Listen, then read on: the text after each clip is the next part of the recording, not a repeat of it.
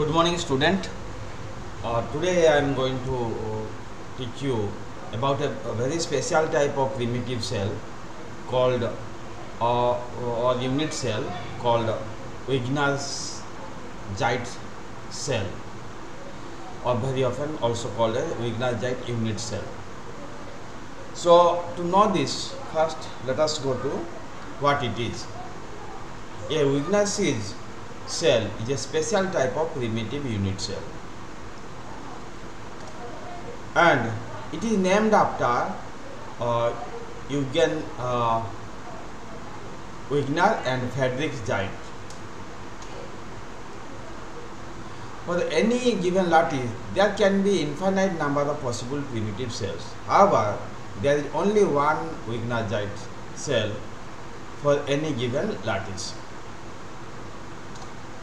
Now, generally, this unit cell represent the locus of points in space that are closer to the lattice point than to any of the other lattice points. Now, the last thing about this is the shaded region in the figure is the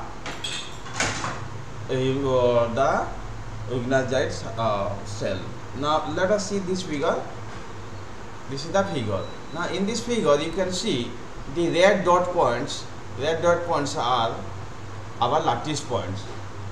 Now and this shaded region, which has been constructed by a very special means, this shaded region, orange shaded region, you can see this orange shaded region, this one, this encloses one lattice point, only one lattice point, and that is the Wigner Seitz cell. And other cells are also, these are also some Wigner Seitz cells. Okay, and you can see the whole crystal can be constructed by repetition of this unit cell. Okay, and in the crystallography, this cell has a very unique role, particularly in the reciprocal lattice space. This has a lot of important role in defining the crystal structure.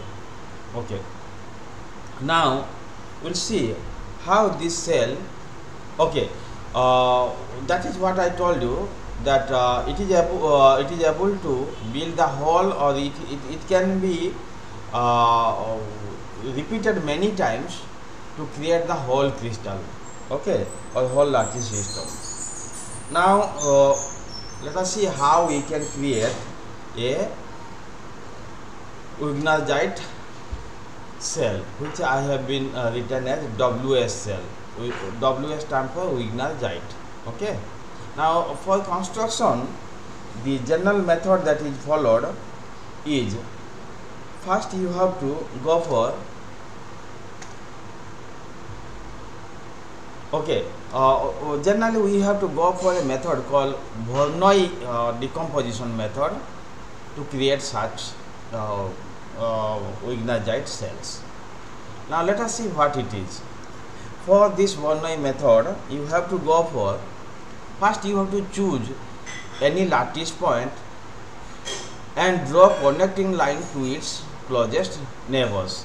Now you see in the figure here, in the top figure, these are the lattice points. All these are the lattice points. Okay, these are the lattice points. Now this is also one lattice point. Now you can see in this figure 7 lattice points are there. Now I have chosen one of them. This red one has been chosen. Now let us connect this lattice point to the neighboring lattice points. So the black lines are the connecting lines here. Okay, so now after you connect all the lines, you can see because there are 6 lattice point around this red one, so there are 6 lines you have connected. Okay, so here I am writing the black lines. Okay. Okay, now after drawing this line, you go for constructing the perpendicular bisector of these connecting lines. Now you see in this figure the red lines here are the perpendicular bisectors. Now you look at this. This is one perpendicular bisector to the this red line. First red line, let's say if I name OA. So the OA is the line that you have drawn for connecting the lattice point at O to the lattice point at A. Now you have drawn this perpendicular bisector, let's say this one. Okay, this red one. Similarly, you can create or construct the next perpendicular line here.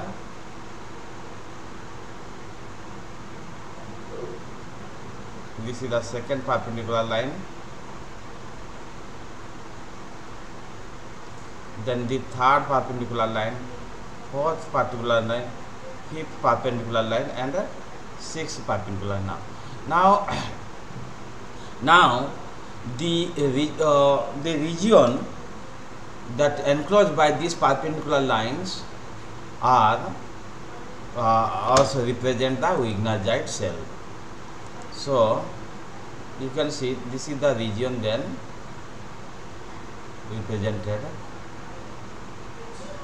represent the WS cell. Now you see, for all such neighboring lattice point, you can have lot of other Wigner Seitz cells. Okay, like this. All these are also Wigner Seitz cells. So this this one, this I have shown as a selection one, but others are also Wigner Seitz cells. Okay, so this is the general method of constructing the Wigner Seitz cell. Thank you.